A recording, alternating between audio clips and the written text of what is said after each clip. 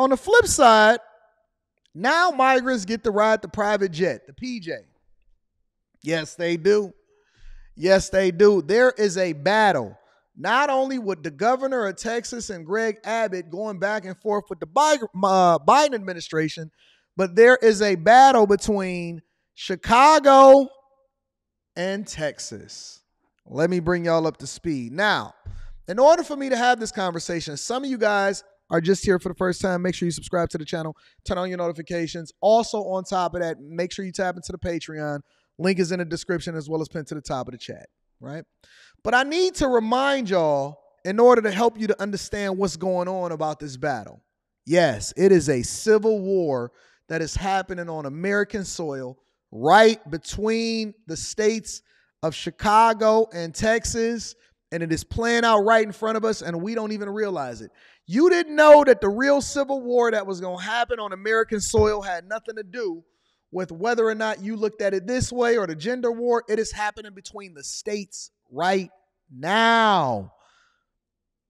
But I need to bring y'all up to speed of what's happening over the last couple of weeks in order to really help you to understand it, right? So this is what happened in Chicago in retaliation of Texas busing migrants up to Chicago. Texas, Florida, Arizona, they've been busing these migrants up to Chicago, and in Chicago and New York and Denver said that, well, we're sanctuary cities. We support this. Then they start fluttering and floundering and messing up the money. And Biden said that we not really going to, you know what I'm saying, hold you down. So Chicago, to get back at Texas, says, if you send another bus up here, we going to impound the bus and we going to fine up to $750 per migrant. Let me show you. Mayor Brandon Johnson's administration has reportedly begun filing lawsuits over what it describes as rogue buses transporting migrants. The Tribune reports that 55 lawsuits have been filed since new rules were implemented last month regulating when and where buses can arrive. The mayor's office is now seeking the ability to impound buses that don't follow those rules and fine owners up to $3,000. That ordinance will be discussed at next week's city council. Now, I'm going to switch over for a second.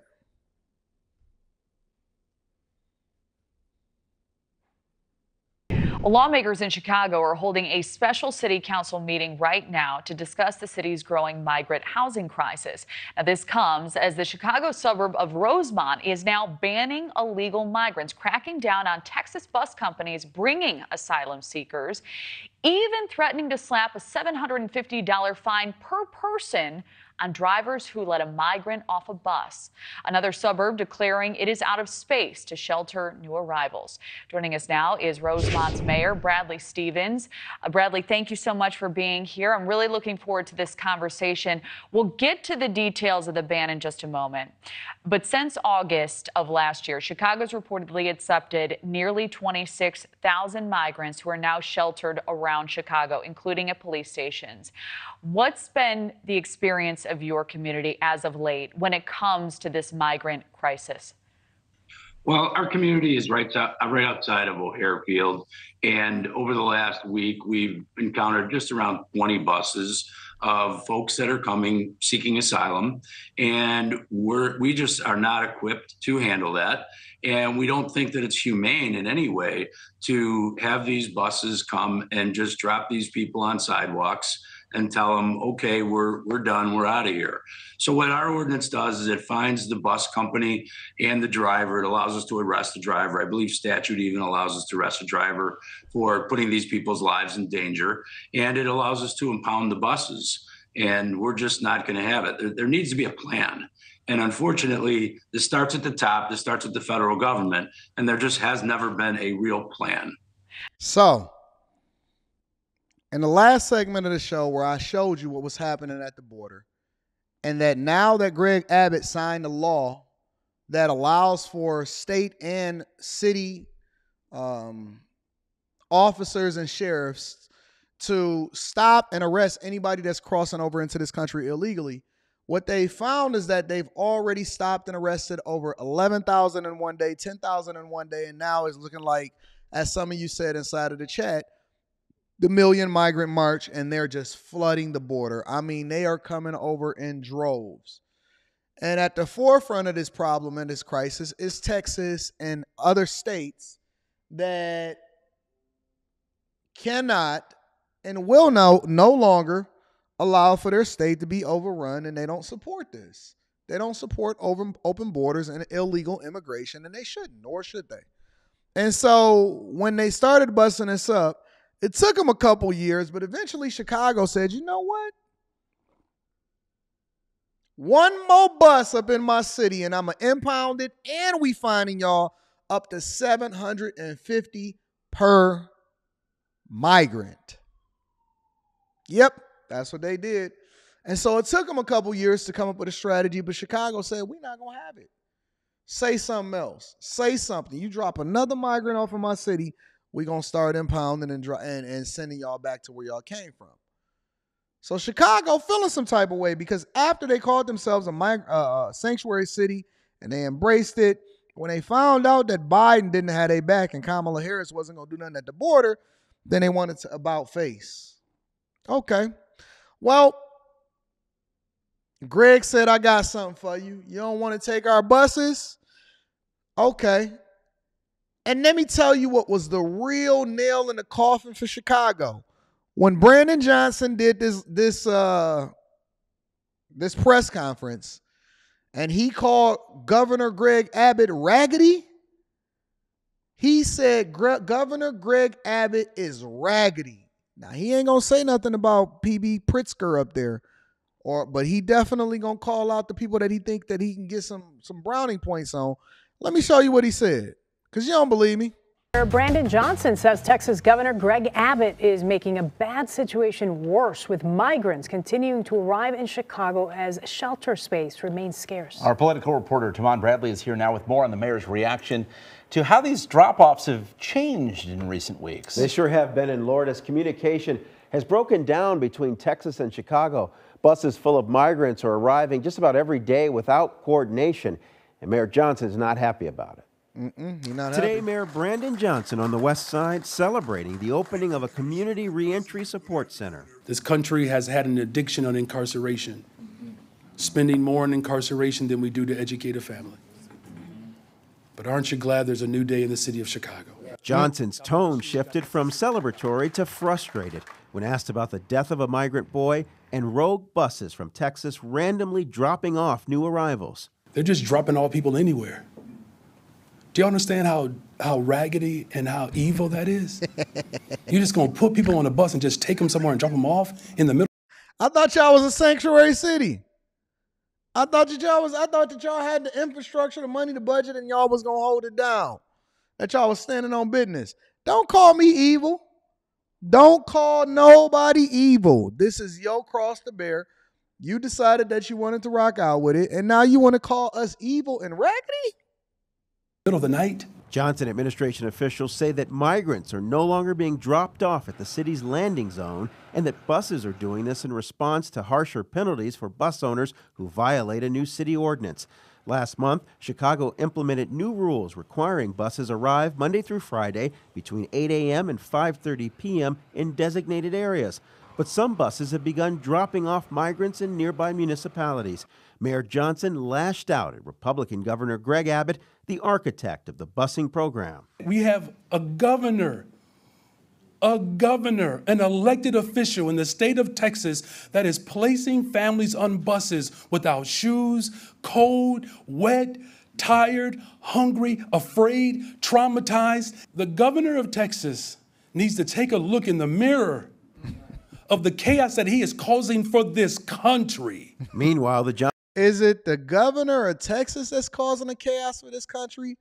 Or is it the Biden administration, including Kamala Harris, that is standing on business and holding the country hostage and refuse to close our borders? They refuse to give our border patrol the tools necessary needed and the infrastructure and the manpower to stop the flow of migrants into this country. We got the power to wage any kind of war. We got the technology. We flying drones. We sending men to the moon. But you trying to tell me that we can't get structure and infrastructure in place for us to be able to stop the stem of people just walking into the country without any kind of problems whatsoever? You telling me that we sending rockets and we can control and see and go out there and hunt down Osama bin Laden, but we can't figure out how to stop people from sliding through the fence, doing the cha-cha slide. Slide again. Cha-cha real smooth now. Turn it out. To the left. Arizona now, y'all. Texas. Oklahoma City. Florida. You telling me that we don't have the ability to stop the flow of migrants into this country, but we absolutely positively can fund multiple different wars endlessly forever until the end of time? Cha-cha real smooth now. Turn it out. To the left. To the right now, y'all. That's right. 1 hop this time. 2 hops this time. Crisscross. Clap your hands.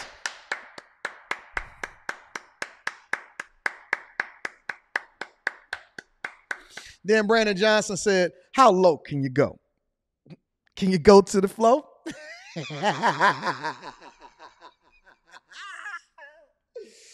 Woo! Woo! He went to Greg Abbott. He said, you's a evil man. Raggedy.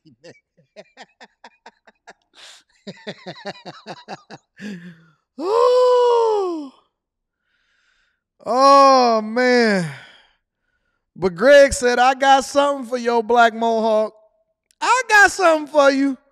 Watch what we gonna do. You want to stop the buses? I got something for you.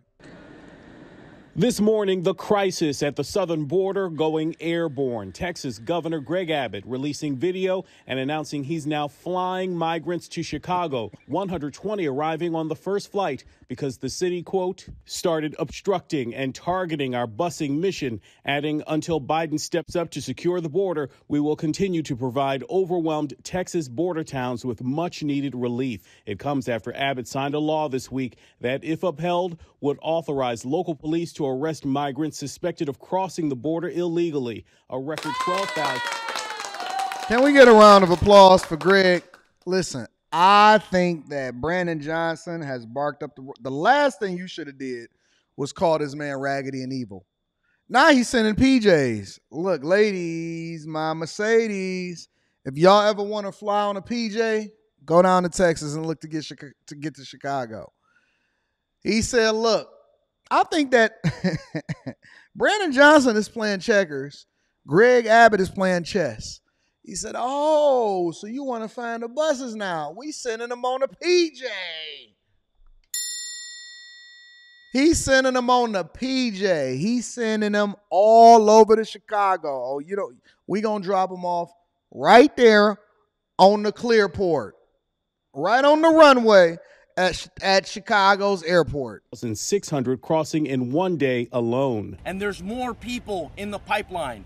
And I suspect Christmas will be worse than today. And New Year's will be worse than today. We're going the absolute wrong direction. ABC's Maria Villarreal is in Eagle Pass, Texas. There has been a steady flow of migrants funneling through this grassy pit. One group leaves on a bus and another one is escorted over the riverbank. Just yesterday, 4,400 apprehensions in this area alone. Many will wait 10 to 12 hours just to be processed. Some will wait up to 2 days. Overnight, they'll sleep on this dirt with no shelter, just the clothes on their back and those foil blankets. Processing facilities are full. Agents tell me they are overworked and overwhelmed. We need to surge immigration judges to the border. This is America. People need to get their cases heard in days, not years. And if they do not qualify for asylum, they need to be deported. And now growing concern about the economic impact of this surge in migrants. Officials recently closed some rail crossings at the border, halting freight trains that carry everything from produce to auto parts. One rail company says the shutdown is costing $200 million per day.